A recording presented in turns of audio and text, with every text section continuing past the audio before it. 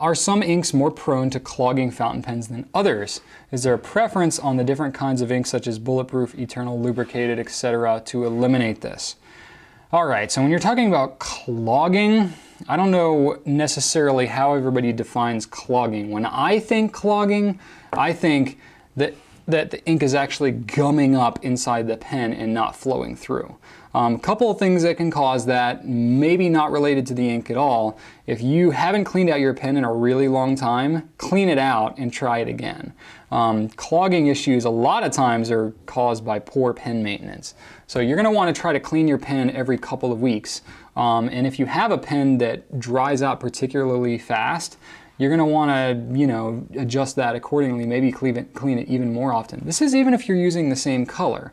You're going to want to clean the pen every couple of weeks. And the reason for that is as you're writing with your pen, your nib is creating a static charge on the paper. And if you could actually see kind of at a macro level that as you're writing, that static charge is literally like drawing dust fibers out of the air and attracting it to your nib. And it's taking paper fibers and almost kind of grabbing them into your nib. Now, it's not anything that's happening like instantaneously, it happens over time, but if you're writing with it regularly for a couple of weeks, you're gonna get some junk up in your pen from writing. Combine that with maybe leave the ink sitting in there for a while. Some of the water tends to evaporate out. You have more dye concentration left in your pen than you normally did when you first inked it. And that combination of things can clog your pen. So pen maintenance is key.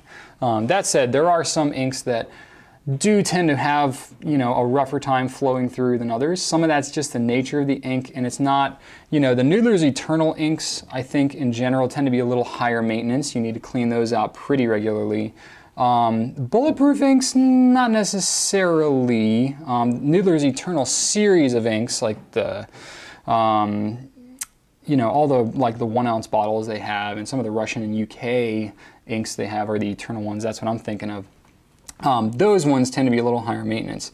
But their bulletproof inks, like Bulletproof Black is pretty good. That one's pretty low maintenance. They have a lot of other inks that are classified as bulletproof. Some of them are a little higher maintenance, some of them are not.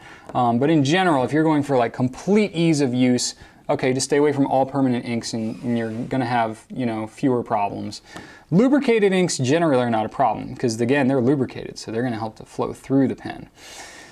But yeah, okay, so aside from pen maintenance, another thing, actually this kind of goes in line with pen maintenance, but if you are switching ink colors and not cleaning out the pens all the way, some of the clogging issues can actually be from one ink mixing in the pen with an older ink that you have that was left in there. Not all inks are compatible with each other, and sometimes they can actually react and congeal a little bit, or at least slow things down.